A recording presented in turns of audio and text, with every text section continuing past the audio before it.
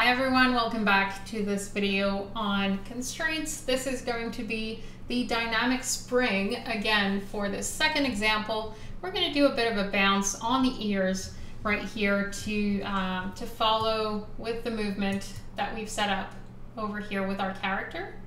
So for the ears, I don't necessarily want the entire thing to just kind of bounce. So again, I'm using a combination of several things. For this one, I'm going to use something similar to what we've been using, the 2-point constraints, but I'm going to use a 3-point constraint with the same functionality pretty much, except that you have an extra peg that you can attach to it. So I'll attach this over here on top of the ear, so controlling the entire thing, because right now I had many little pieces that were all split down with all the different parts of my ear. And I'm going to create 3 pegs. I'm going to detach them and attach them to this one right here. We've got one middle peg and the left peg. And I'm just going to reconnect all of those to the ears master for now, just to make sure that we have everything connected on the same place.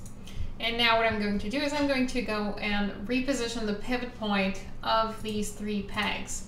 And you need to make sure that the value that you insert is with one of these advanced animation tools right here, because the 3-point constraint works with the peg pivot, therefore the one located in the peg. So I'm going to reposition my pivot points to all 3 corners of my ear.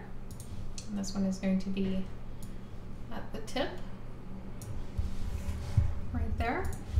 So we have a value for each of these. Now, if I select one of these 3 pegs, I should be able to move just the tip right here. And this is the one that we're going to use along with the dynamic spring.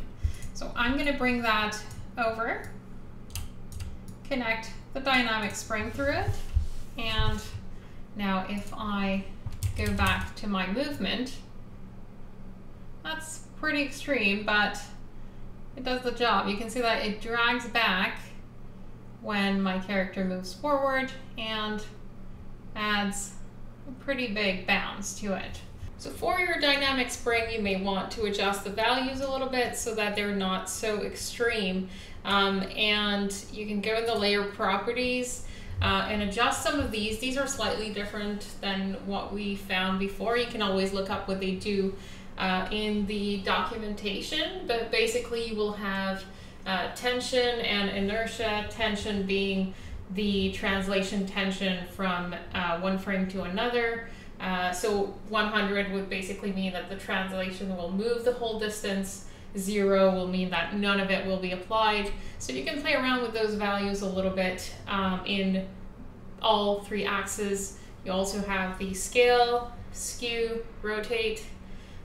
So again, you have the parent that you can also choose where it's going to stop applying. So play around with these. You also have the active factor if you want to easily just change just how much this is going to apply to your object. Right now it is 100% of all of these values that are being applied. If you want to reduce that number, you can always put it to maybe, I don't know, if you want something really slight, have just a 20, and that's going to make it much smaller with hardly any bounce at the end because it's so subtle. So adjust those numbers, play around with them, see what fits for what you want. And this is going to change just how much it follows the exact same pattern as the hair, so you might want to do something a little bit different. Alright, so that's pretty much it for constraints. I hope you guys had fun in those tutorials, and I look forward to seeing what you guys come up with using those nodes. Take care.